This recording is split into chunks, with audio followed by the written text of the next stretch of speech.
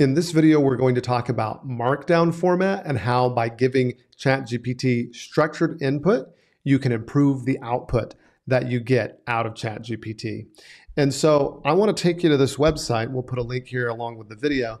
This is just markdownguide.org, which is a home of Markdown format so that you can understand what it does.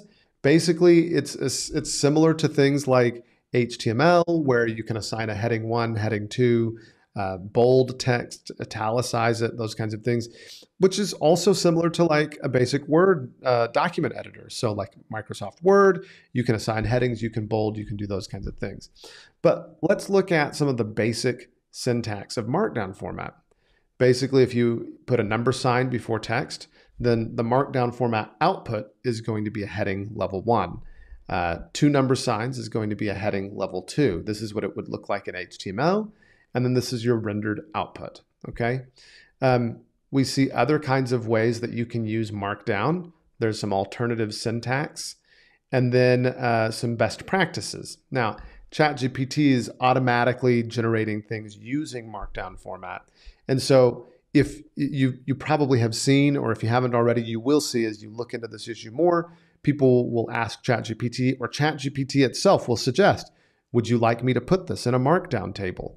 And so you can absolutely do that. For those of you who have upgraded to use the paid version of ChatGPT, you can also just ask it to create you a CSV for download, which is one of those amazing tips and tricks.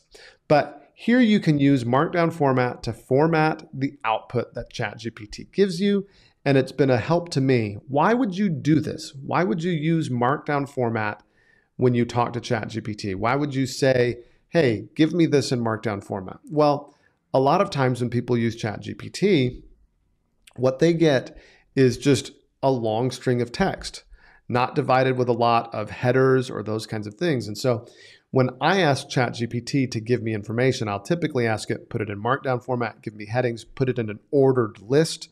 And these are other aspects of Markdown format that, again, if you're familiar with HTML or other tools, you'll be familiar with, okay, the idea of an ordered list is going to have numbers.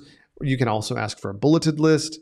And so ChatGPT can structure the output in such a way so that it makes it a lot more readable.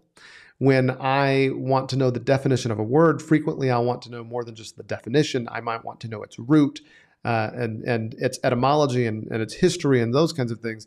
And so you can create a quick prompt where you ask it, hey, give me this word, but also give me these things.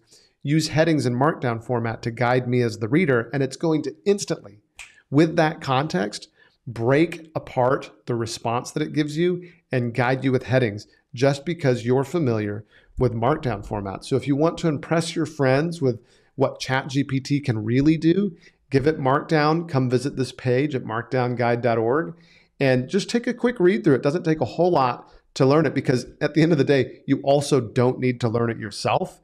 You just need to know what to tell ChatGPT to do. So you need to be aware of the formatting options that you have, such as ordered lists, bold, italics, those kinds of things. And then you can get ChatGPT to create the right kind of format to get the right kind of structured output.